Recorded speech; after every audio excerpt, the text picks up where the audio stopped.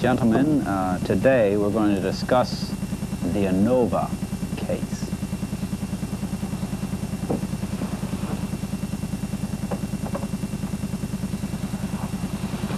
That's an abbreviation for something the statisticians call the analysis of variance.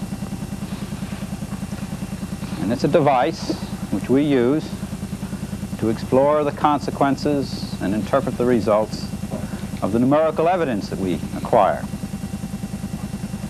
Now, in this particular instance, we'll need some data, and it just so happens that I have 10 observations here.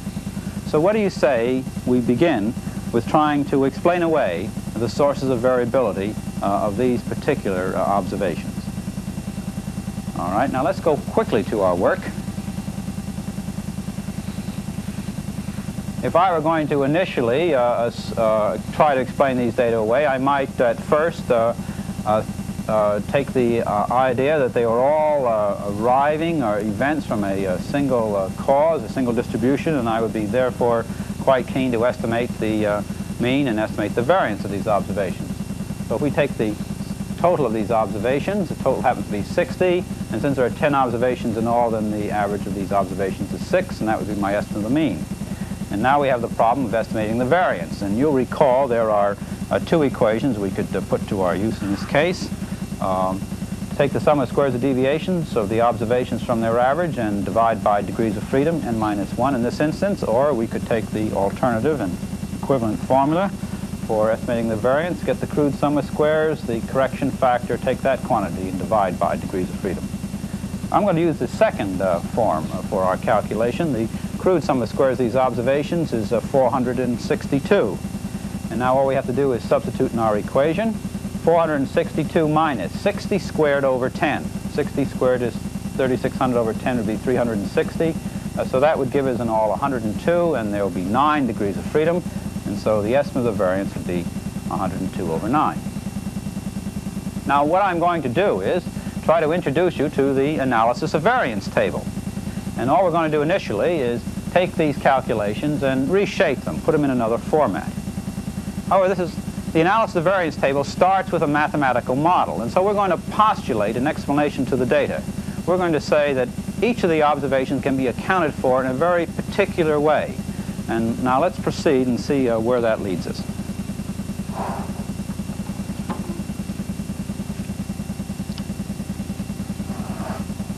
Our mathematical model, the one we're initially entertaining in this case, is the following. We are going to declare that each observation, y sub I, is equal to a single constant, eta, the mean of the observations, if you will, plus a disturbance, epsilon, and we're going to assume that the epsilons are normally and independently distributed with mean 0 and variance sigma squared.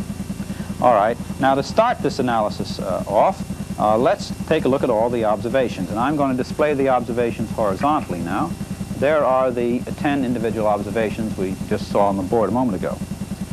Now, here's our mathematical model. Let's estimate the parameters in this model. And the parameters in this case, the only parameter we have really to worry about immediately is the parameter eta. And what would we use to estimate the mean? And you're all supposed to correspond to the grand average. And sure enough, each one of those observations will first of all going to be partially explained away anyway in terms of the grand mean eta. But or in our case, the estimate, which is 6. Now, the estimate will not equal what we observe in each case. This is the estimate of the mean. This is what we've observed, and there will be a deviation. And that deviation, of course, is going to be our estimate of the little epsilons, which have impinged on our data-taking procedures. And so I've calculated those little epsilons right here. I'm going to take the individual observations and subtract the grand average. You know, for example, we observed a 5. The average of all the observations was 6. That's our estimate of the mean for all these observations is 6. And so the deviation we estimate in that case would have to be equal to minus 1 to produce that observation 5. Now, in an analysis of variance table, we have various column or classifications. And one of them is called the sums of squares column. So let's look at the sums of squares column. The first thing I'm going to do is take the sum of squares of all the individual observations, and that equals 462. Now watch. I'm going to take the sum of squares of all these entries. That's 6 squared 10 times. And so the sum of squares of all the entries here in the y-bar column or line will be 360. And finally, I'm going to take the sum of squares of all those residuals. 2 squared plus 6 squared to dot minus 5 squared and so on down the deck. And you'll find out if you do that, that the sum of squares of all those residuals is equal to 102. And I want you to observe something very interesting right now. That is that the total sum of squares has in a sense been partitioned, been separated into two components. A component I can, in a sense, blame on the estimate of the mean of the observations, and another component I can blame on or assign to the intrinsic variability of the data, the variability of those epsilons.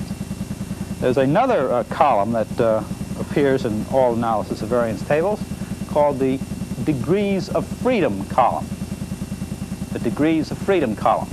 We say we start out with 10 degrees of freedom because there are 10 observations in all. And so we begin our table, or column here, with 10 degrees of freedom.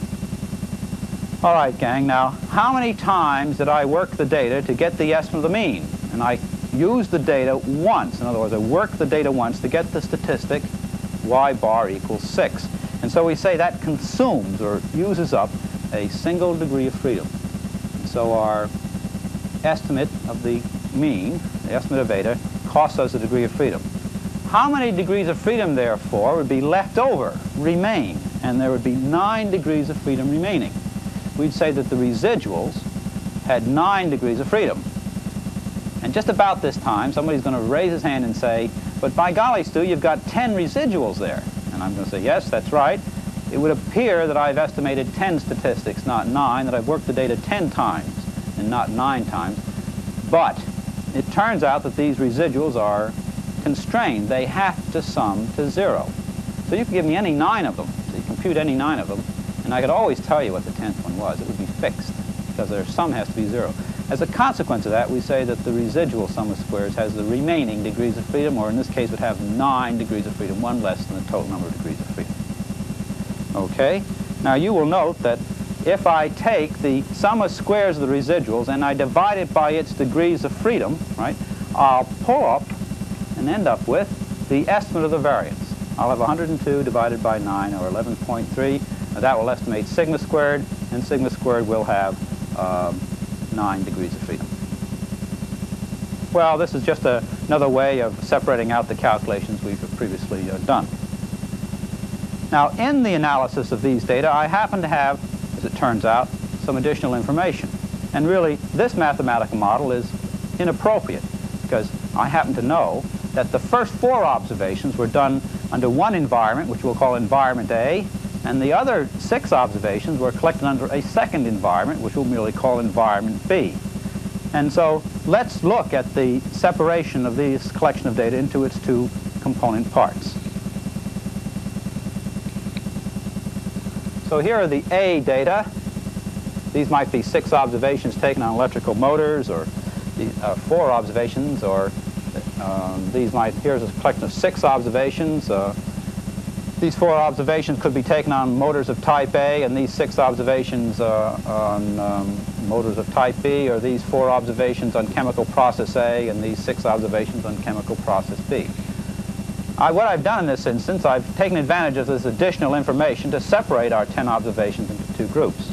Okay, let's go quickly through the necessary calculations. Let's get the estimate of the mean of process A and the mean of process B. First thing I would have to do is get the totals, and then I would divide those totals down by their respective number of observations, and I'd quickly have the estimates of the respective means. The average y bar A is 9, and the average y bar B is 4. And let's go quickly, without any bother, into getting the estimates of the variance. This is an estimate of the variance determined from those 4 observations. It would have 3 degrees of freedom. Here's an estimate of the variance determined from those 6 observations with 5 degrees of freedom. The pooled estimate of the variance in this case would be 42 over 8. And you recall how we get the pooled estimate of the variance. We take the individual estimates, multiply them up by their degrees of freedom, sum them up, and then divide down by the total number of degrees of freedom. What that means, in fact, is that we take these corrected sums of squares for the averages under A and the corrected sum of squares for the averages under B, sum them and divide down by the total number of degrees of freedom. So our estimate of the variance is 42 divided by 8, 5.25, and it has 8 degrees of freedom. All right. Now, Let's continue with this particular analysis. Suppose someone comes up with the hypothesis that there is no difference in the means of process A and process B. So he sets up the hypothesis there is no difference in the means. And so let's look at that hypothesis. He says that A to A minus A to B is equal to 0. And as you all know, under these circumstances, we could test that hypothesis in the light of our data using the t statistic. And here's our equation for t. There's the statistic, there's the quantity the statistic estimates, and we divide down by the square root of the variance of the statistic. And all I've got to do now is plug in here and turn the crank. Let me see. Y bar A was 9. Y bar B was 4. The hypothesized value for A to A minus A to B in this instance is 0. Okay. There are 4 and 6 observations respectively in those averages, respectfully too. Right. And S squared, our estimate of the variance, we have to use the pooled estimate of the variance, you recall, is 42/8, 5.25. And how many degrees of freedom will this t end up having? And since S squared has 8 degrees of freedom, we're dealing with a t with 8 degrees of freedom. And if you were to turn that crank, you'd find out you'd get an observed value of t equal to 3.38. And now the crucial question is this an unusual value of t? Have a t with 8 degrees of freedom equal to 3.38. And we could answer that question very quickly by taking recourse to a table of the t statistic. And let's see, distribution of t, it says here, with 8 degrees of freedom. The critical value of t, that leaves 2.5% in the tails of the curve, right, turns out to be 2.306. Now, pray, what's our observed value of t? And you will note that our observed value of t is 3.38. So it's much farther out in the tail. This is a rare event t. Therefore, this hypothesis, right, ends up being rejected. We reject the hypothesis in the light of the present amount of information we have. And we declare it an inadmissible hypothesis, or at least we can't find it acceptable. It makes the event, the thing that happened to me, so extraordinary that I find it intolerable, and so I just dismiss it.